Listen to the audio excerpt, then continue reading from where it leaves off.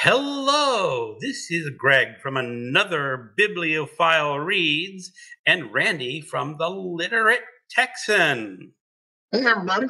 Hey, and today we are going to be doing a little book talk of a book that we read as a buddy read. We have not talked about the book yet, but we're doing John Irving's The World According to Garp, published in 1979, and it won the National Book Award. And it's great, too. It is a good book. Now, this is my second reading of the book, and I believe it's your second reading, too.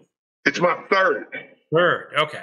I read it when I was 12, and then I read it again in my 20s, and well, now I read it again now. Yeah, well, I read it in the early 2000s, 90s. I'm sorry, the early 90s. But what's funny is that when you mentioned when you first read it in 12, that in the copy that I have, there's an introduction from John Irving who talks about his son reading it when he was 12. Exactly, yeah. And how, it wasn't necessarily a book written for a 12-year-old. No, it's not. That in the introduction. And it's certainly not. I mean, I know I was like, what's he talking about there? What's happening? But I loved it at age 12. Well, when I was 12 years old, Mork and Mindy was still on TV. And Robin Williams was in the movie version of The World According to Garp. And so I thought it was just a really, really big comedy. But I think it qualifies as a dramedy, no doubt. But I think it would skew more towards the drama side of things, I would think. Yeah, I don't think Irving is intentionally comic in the ways like the Confederacy of Dunces is comic. It's just right. It's when you read it, the situation is so absurd and so bad that you laugh. Yeah. It reminds me of Kafka. There's a story of Kafka reading his stories and breaking down in unrelenting fits of giggles because it's just so horrible. It's funny. Yeah. Well, Kafka, there's an experience. Kafka was probably a lot funnier before it came true. Please so. Because I can't imagine that any time has been more Kafkaesque than this. No, I mean just our political situation in the United States is like. Well, we'll try to stick to Garp and not get to. Yeah. We'll make another video about Kafka another time. Make Kafka and all the strange things that are going on. Okay. Also, what I really loved about the introduction was John Irving said when he wrote this book, he wrote it from to project a feminist point of view, and his comment was, this book is going to be obsolete before it's published because he said the world's just heading towards progress and they're going to look at it and be totally forgotten. Right. And how wrong he was about that. Oh, without a doubt. Yeah. Yeah. In fact, in some ways, well, things have gotten better, obviously, but there's a huge percentage of the society that doesn't believe that things have gotten better. I know. And people who want to go back to the way that it was. And again, that brings back to the comedy. You're laughing at it because it's just so absurd. Yeah. So what I really like is John Irving excels in characters. I mean, yeah. The Jenny, the mother, is like, you wind up reading and said, she's a really odd duck, but I could just totally understand her living in her own world and always insisting on wearing the nurse's uniform everywhere. Right. Yeah. Well, because she's played in the movie by Glenn Close. Okay. And I've seen the movie often enough that it's hard for me to picture other people as the characters. But Glenn Close was perfect in that role. But yeah, I love it. Yeah. And she was quirky. But she doesn't seem as quirky now as she did in, 1979? 1979. A whole different world in 1979 in a lot of ways. Indeed. And of course, there's a character of Garp himself, which is, I don't know, is he supposed to be John Irving in a way? Because Yeah. I mean, he has to be John Irving in a way because he he's a writer. you're right. And then you look at the title of at least one of his stories is "The World According to," well, not Garp, but it's a different character. Oh, the book within the book. Yeah, there's a book within a book, and then there's a story within a book, which was the first time I'd ever seen that too. Right. But that makes it pretty clear that there's even though Garp insists throughout the book that this isn't he's not an autobiographical writer, which I think is one of the things that irritates John Irving too, is if you assume that he's not a biographical writer, but obviously he's pulling from his own life. I think it's true. Yeah. I was just to get prepared for this. I was doing a little bit of research on just looking up Wikipedia, and I guess John Irving never knew his biological father, and Nor did I. What? Nor did I. I was adopted. Okay. I met my biological mother, but not my biological father. But in this case, he asked his mother, "Are you going to tell me?" And she said no. He says, Right. "Well, I'm going to write a story about that, who my biological father is." And I guess she says, "Go ahead. Make him up. Make him up. Be anybody you want him to be." Well, I just can't imagine anyone making up a father like Technical Sergeant Garp. Right, yeah. Well, Irving is a quirky writer, and his quirks come through consistently through a lot of his books too. And the one I'm thinking of is the bear thing. I think there's a bear in every single one of John Irving's books. Now, I could be wrong about that, but I saw an interview with him one time where someone asked him, "What's up with all the bears?" And he said, "Man, I just like bears." Yeah, I don't. I've only read 3 of his books. I've read this one, not the hotel, the Cider House Rules. Okay. And A Prayer for Owen Meany. Okay. Well, see, I've read The Hotel New Hampshire too, which is marvelous. Yeah, it's really good, and I believe that was his novel right before. And then Last Night at Twisted River was one that I read recently too, and I say recently, this year, and it was really great. And then another really good one is the Trying to Save Piggy Sneed, which I think is just such a great title. Okay, I think, isn't that a collection of short stories or novellas? It is, yeah, it's a collection of short stories. And then I read his memoir about the film industry, which was also really interesting because I guess he covers mostly the filming of Garp and the Cider House Rules, and then he touches a little bit on the Hotel New Hampshire, which was made first, but it wasn't a big box office draw at all.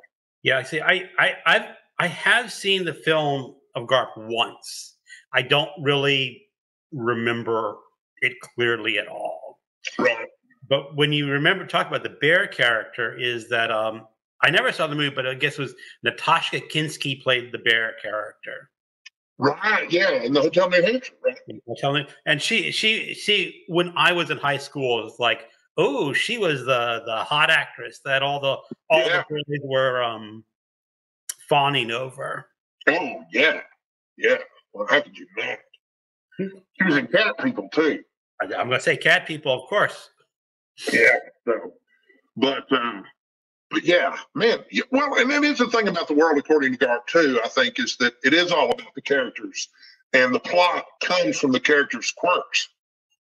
They absolutely do. Every moment of the plot comes straight from the characters' quirks. It's just, it's not a plot-driven novel at all. Although there's plenty of plot there, but it's definitely character-driven.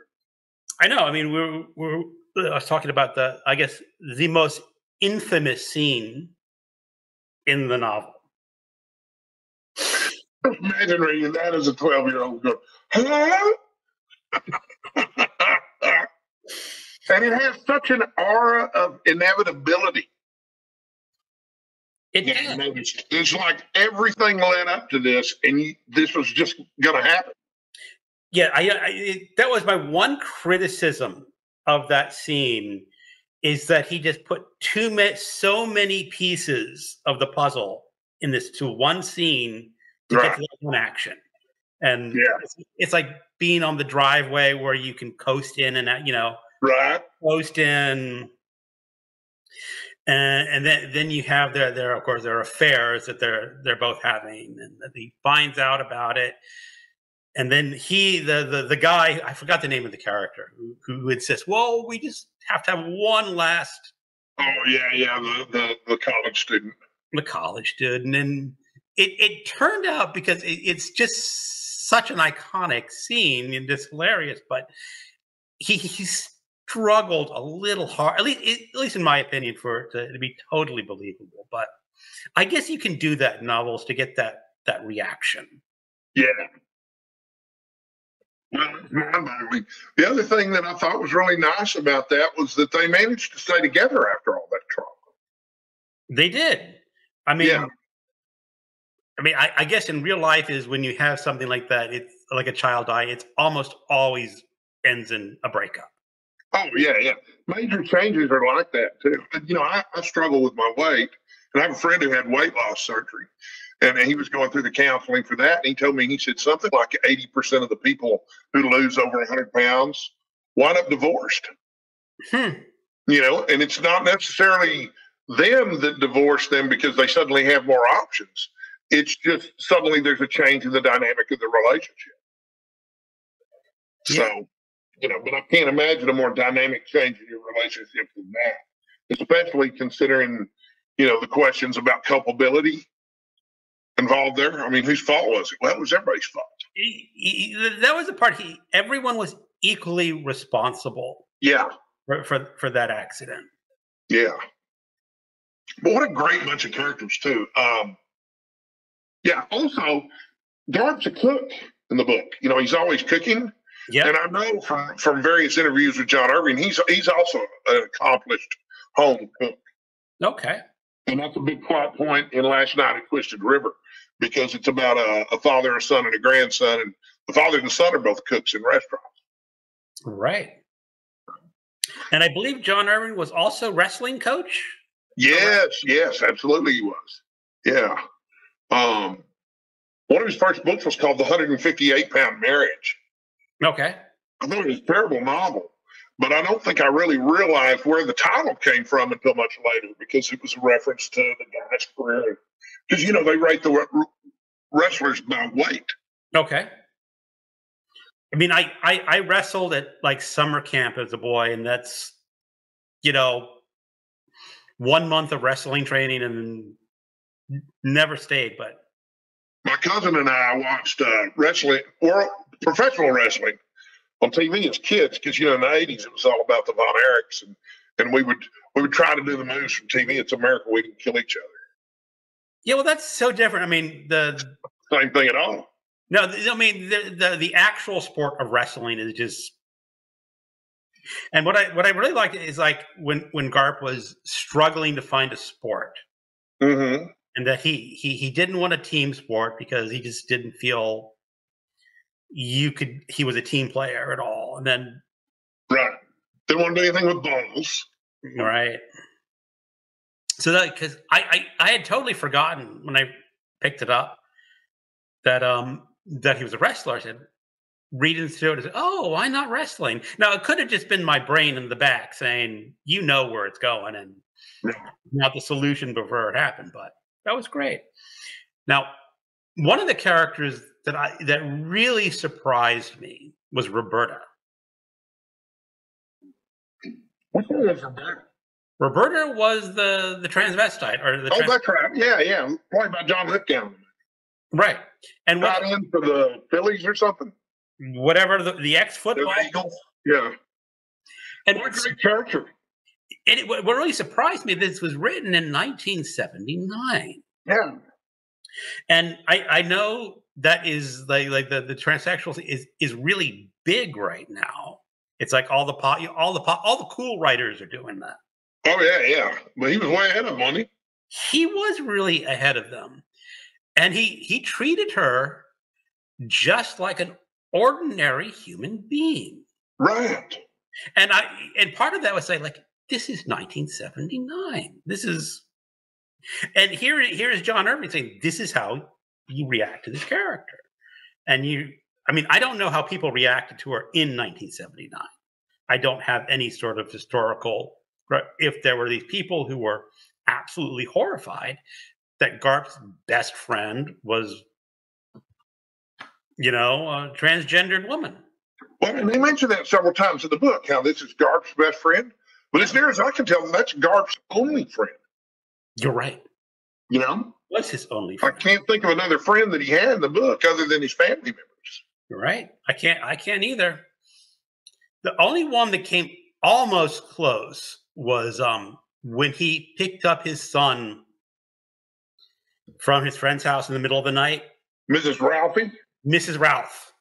What a great character. Yeah, what a great, sad,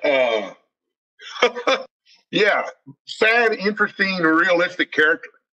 Indeed. And the guy she was with popped up a few times in the story, and he almost became a friend of his. Oh, that's right. Yeah, because he went and lived out there at the home that Jenny had. Right. Briefly. Yeah.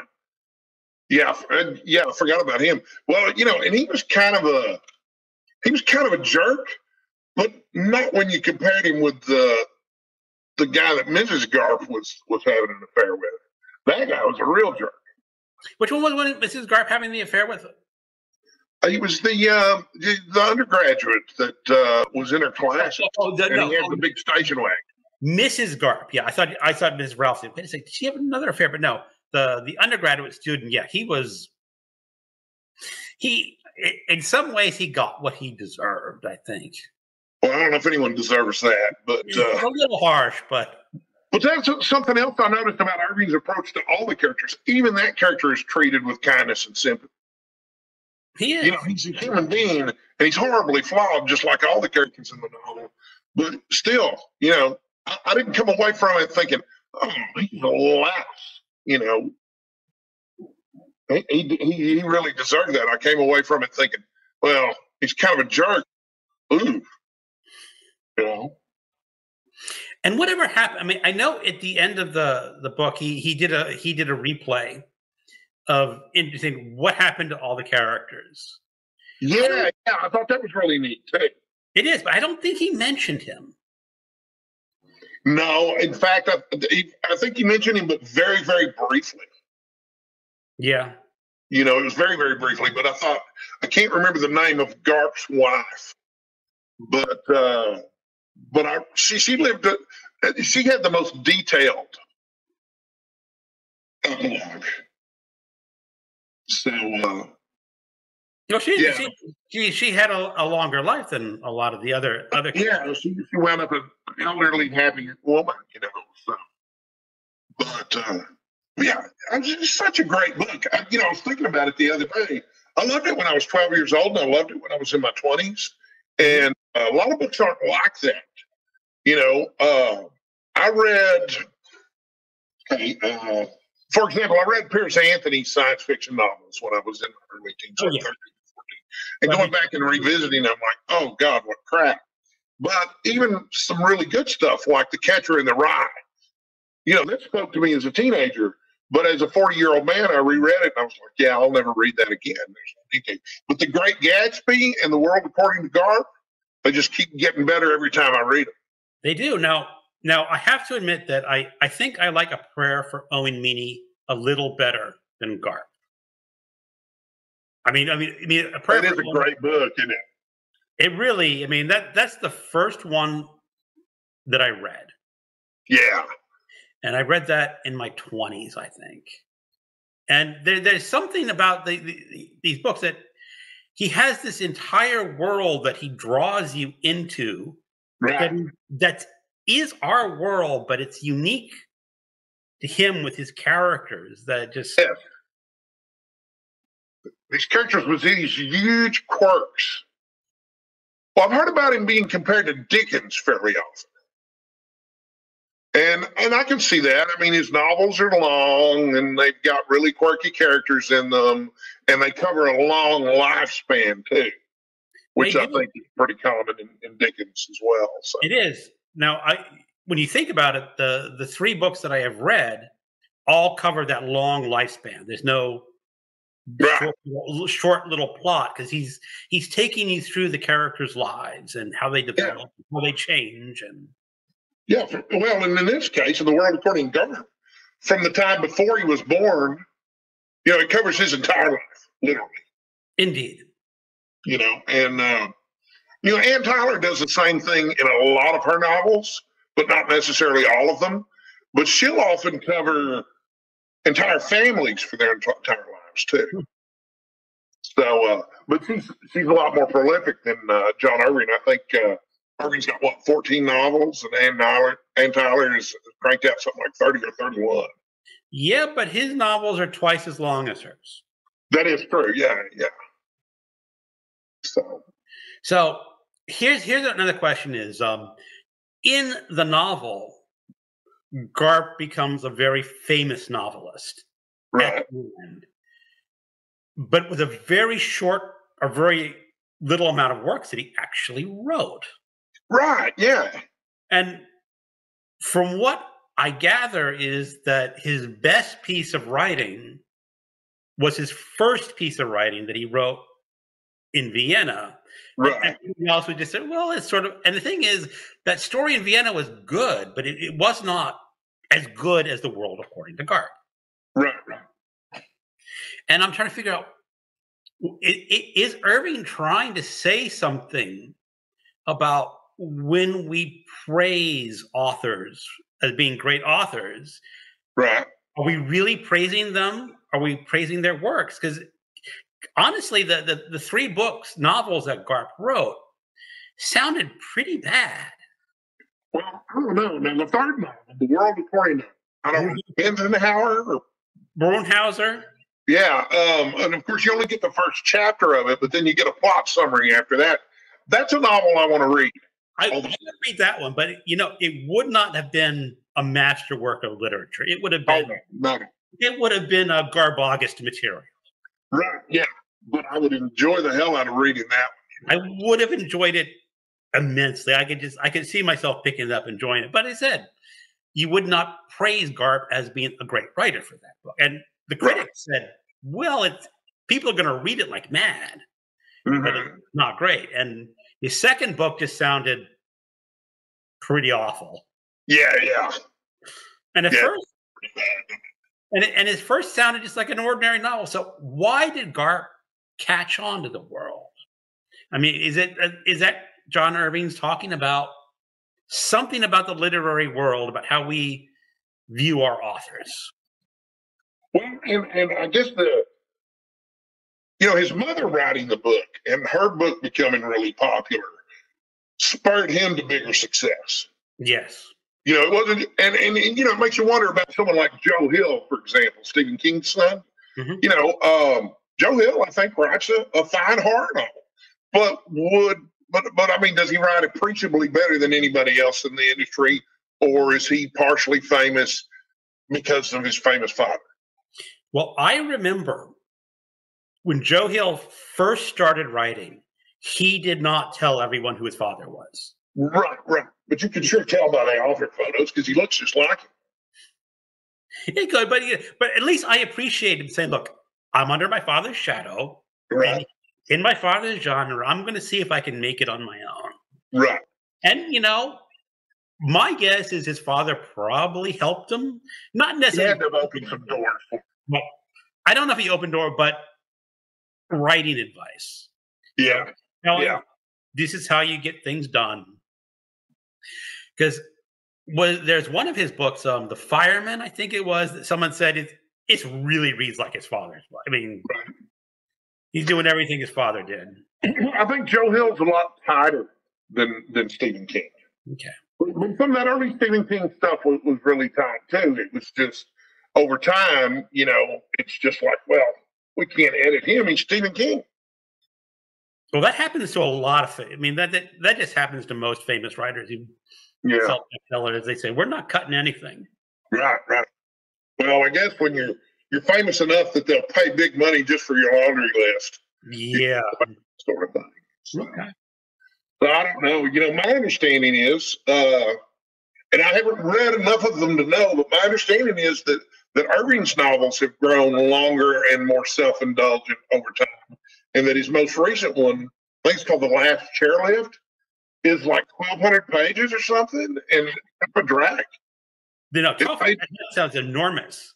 Yeah, it made Steve Donohue's worst of the year list last year. It did. Okay. Yeah. So I was like, man, how bad could it be? And it's not Donohue likes early John Irving. He doesn't even like early Stephen King. But yeah, Irving's great. And, I guess John Irving took a creative writing class from Kurt Vonnegut. Really? Okay. Yeah. And apparently he said that Vonnegut was a really unusual grader because they wrote a novel in his class. And Vonnegut read all the novels. And he said you'd sit there and you'd go through it to look for his markups and stuff in the novel. And you'd go through 100 pages, and Vonnegut would have written one note outside one paragraph. This made me laugh. And then it'd be 100 pages before Vonnegut had written anything else. Well, Vonnegut he's his own style. Oh, yeah. That's another subject. But one of the other things about, what did you think of the Ellen Jameson Society? That was really weird because I can't really compare them with too much that I recognize in the real world. That's just so extreme. It is. I mean, it was just, and it became so extreme. I mean, that he was pushing the envelope a little bit there, trying to show how important it was to some women. Just, why don't you pay attention to the violence happening to women? Right. Doing violence unto themselves. Right. Yeah, and Garp had no use for them at all. No, he really thought they were off the edge. And I think they were off the edge. And my question is, again, I'm not old enough to truly understand what was going on in 1979 with women. Right. I mean, I would have been, I was born in 1964, so young, still a kid. Oh, yeah. I was 9 years old in 79, so. Yeah, so. But I found that just very fascinating. And I think that's where Garp was going, is that when he, in the beginning, about the feminine is gonna just peter out because it's no longer going to be relevant anymore.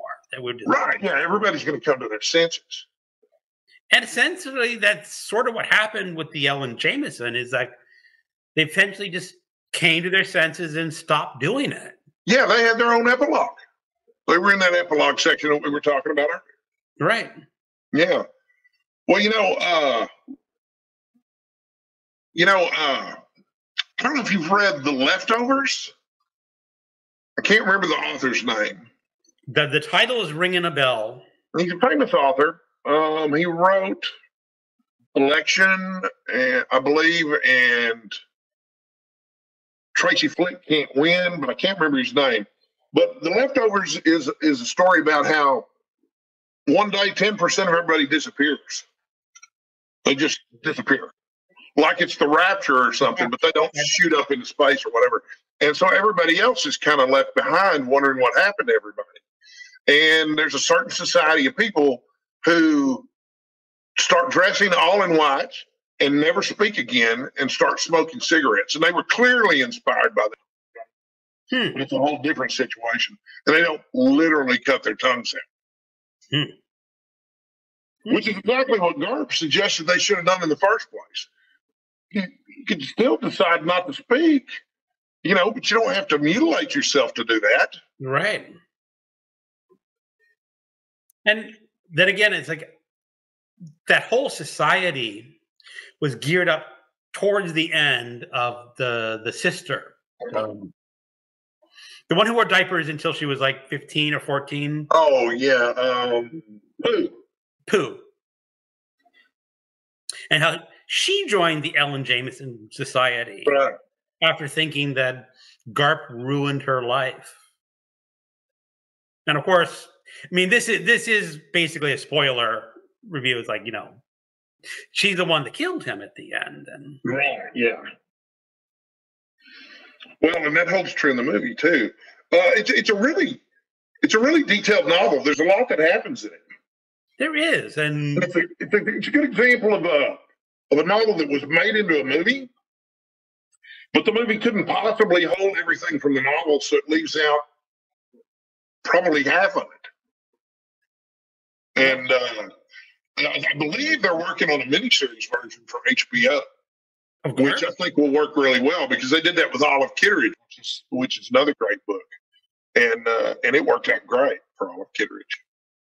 Yeah, I read portions of Olive Kitteridge because it's short. I mean, it's not a novel; it's short stories. Yeah, it's a collection of short stories. Yeah, it's really good.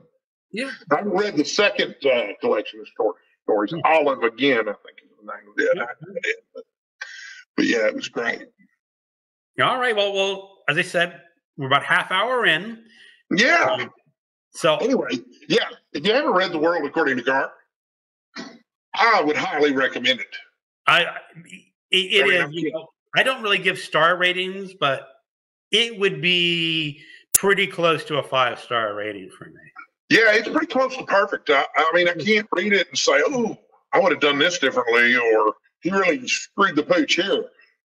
It was well crafted. It was a well-crafted novel. He cares about words and sentences. He does. I think it's one of the cases where it deserved the national. Absolutely.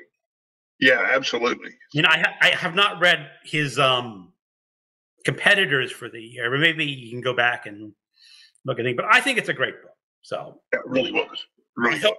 I hope people watching this found some value in our little book talk of this. Well, I hope they read The World According to Garp if they haven't read it already. If you haven't, it's a highly recommended book. Yeah, it's really good. Okay.